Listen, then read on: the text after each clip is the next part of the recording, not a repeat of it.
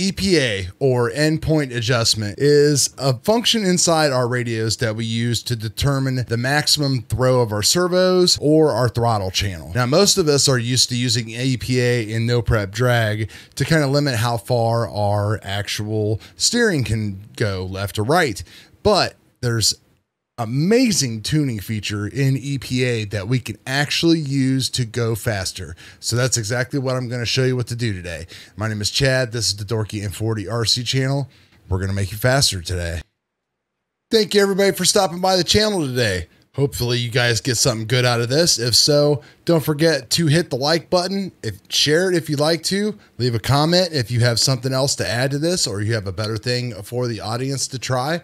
You can also donate to the channel if you feel that you've gotten something out of this, or use one of the Amazon links below. So if we take a look here at the Sanwa M17, and I'm sure that you can actually do this with a lot of other radios, but it might not be specific enough as the M17 is, because there's a few little tricks that you all know that the M17 has. So the first thing I want to refresh you on is the actual ramp speed.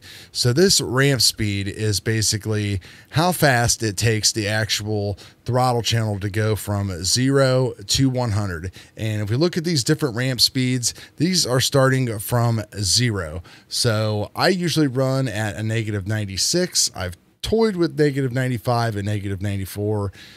They work sometimes, sometimes they don't. But if we look at that chart, you can see that as you go from one to the next, there is some shorter and some larger jumps. For example, if we go from a 96 to a 95, we're looking at a 0.23 second faster jump as compared to going from a 95 to a 94. It's basically less than a second. So it's a pretty big aggressive jump. That's like throwing in a lot of timing into the first stage of your car. And we know that like timing will generate heat. It will sometimes slow your car down because it can be unpredictable how it's applied. In most speed controllers, we really don't know like when and how it applies that timing, whether it's linearly or not. But this radio and that setting right there is something that we can depend on.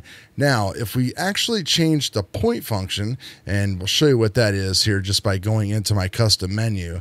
So if you're familiar with the M17 and everything else, Mark Vine's videos, we all should know about the point. And you can see I have my point here as 17. So in a perfect world, what's going to happen is I'm going to pull my trigger. It's immediately going to jump to 17, and then it's going to ramp the rest of this 100% dual rate in at a ramp speed of -96.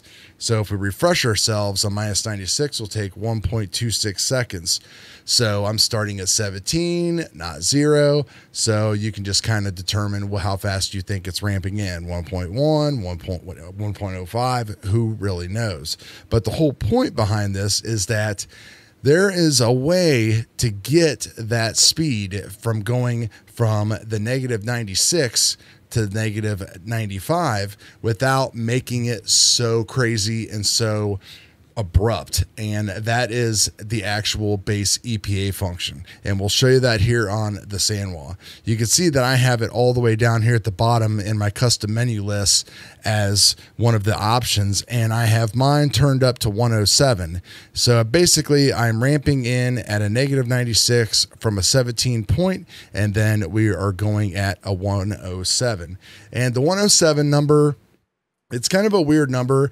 You could think about it in time, you could think about it in percentage, however you want to, but really it's just doing all that faster. And the best way to do it is just to show you an example of everything here. So if we go down to the EPA setting, and let's just turn this all the way down to 50.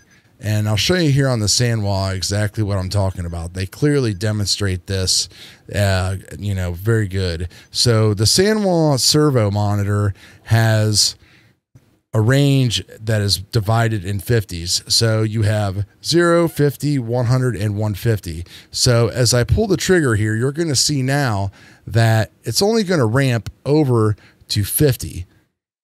And it's doing it very, very, very slowly.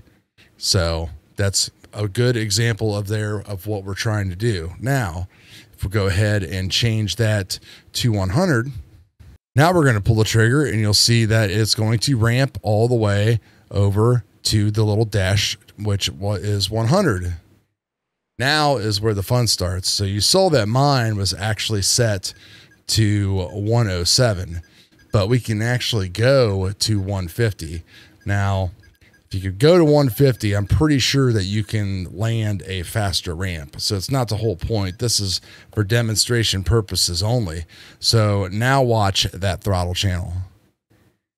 It's going to ramp all the way over. And it also is going to do this a lot faster. So it's very, very cool how it actually works. And a lot of the guys are doing this out there, a lot of the pro guys and stuff, because it's nice to have your tune and everything set up, and literally you can make a change in the radio. You know, that's the one thing that's great about the SandWah. You can change your point, you can change this, you can change that. But that ramp time right there, that is just free time. Again, you know, we're not adding timing. We're not putting an extra load on the ESC or the battery. I mean, of course, we're going to make RPMs in a different way, but we're just not like hurting our battery like we typically would when we were using this EPA function. So I like to basically just kind of move mine up like 5 to 10 at a time and then kind of like fine tune it. Been working on this for like a week. Worked very well last night at the race where I went to the finals. I think my best time that I ran last night was a 1736. So that was pretty good. So I usually would start my EPA, you know, start around 105 and like a ramp of 96. And see how that all works for you. And then, of course, as you can put and lay down more time, you're going to be good. So I think that about covers it. The ultimate goal is to lower your ramp speed as much as your car will take, as comfortable as the surface will take. But having this EPA range, cramming that extra percentage into a calibrated ESC, you are going to be able to actually increase that speed and get closer to that 95 or that 93, those big jumps, without making those huge jumps and upsetting the car and having crashes and all that stuff, which we do not want to have.